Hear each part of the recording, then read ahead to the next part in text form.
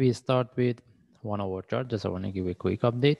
First of all, if we refer to our analysis in my last video when the price was here, we mentioned whatever the trade we get within this, we have to start to manage, and we're expecting the price to tag the second target. But as you can see, move a bit higher, but it couldn't tag and the price reverse. All right. Anyway, still, if anyone they are in the trade, they keep the trade, they should have the management.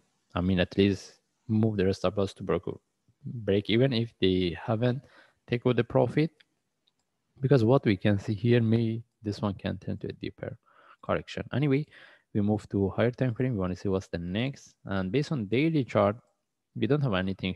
Either we get a correction or we get a continuation. We don't have any trade setup, and even if we move to forward chart, we were expecting the price to break the previous this stop, which is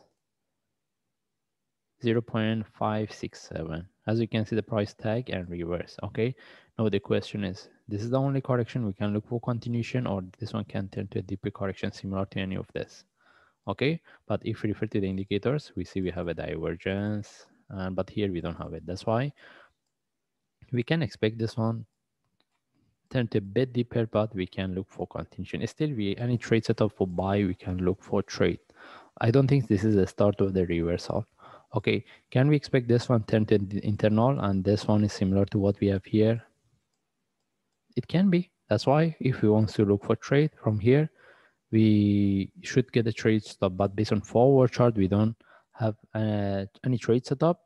What I want to say is that any continuation, any trade setup based on 1 hour chart for buy, we take the trade. We don't need to wait for this one turn to a deeper correction. Okay.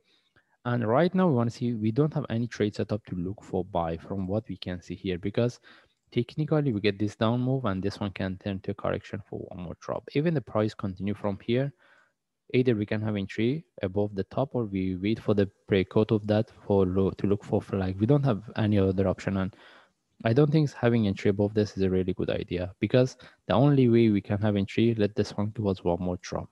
Okay, what I want to say is that based on 1 hour chart, we don't have any trade setup, even the price reverse, because based on 15 minutes, what we can see here, we see the correction. Let this one correct a bit more. If we get the price, the correction turn to a deeper correction, it can give us better trade setup. And as I mentioned, if the price continue from here, we wait for the breakout of the top.